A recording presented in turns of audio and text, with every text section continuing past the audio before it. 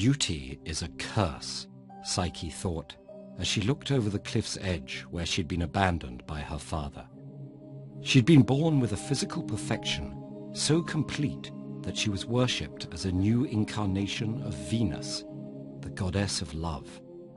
But real-life human lovers were too intimidated even to approach her.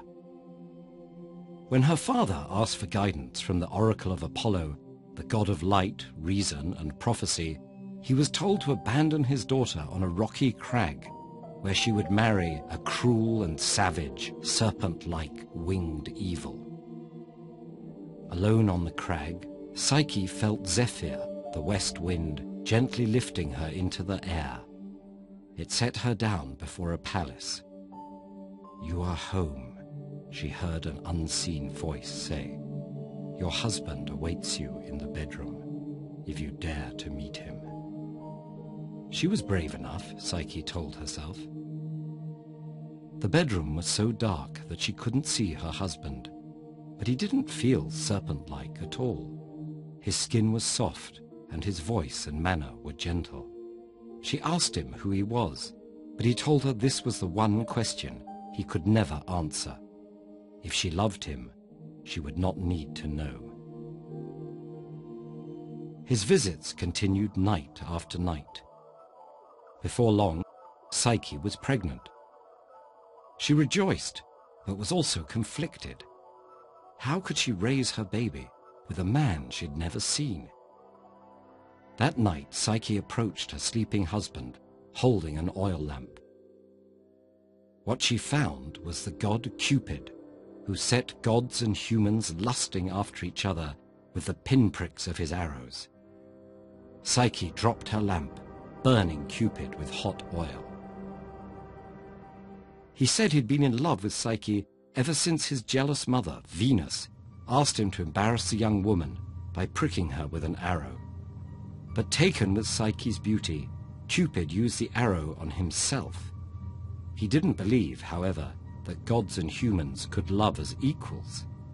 Now that she knew his true form, their hopes for happiness were dashed. So he flew away. Psyche was left in despair until the unseen voice returned and told her that it was indeed possible for her and Cupid to love each other as equals. Encouraged, she set out to find him. But Venus intercepted Psyche and said she and Cupid could only wed if she completed a series of impossible tasks. First, Psyche was told to sort a huge, messy pile of seeds in a single night.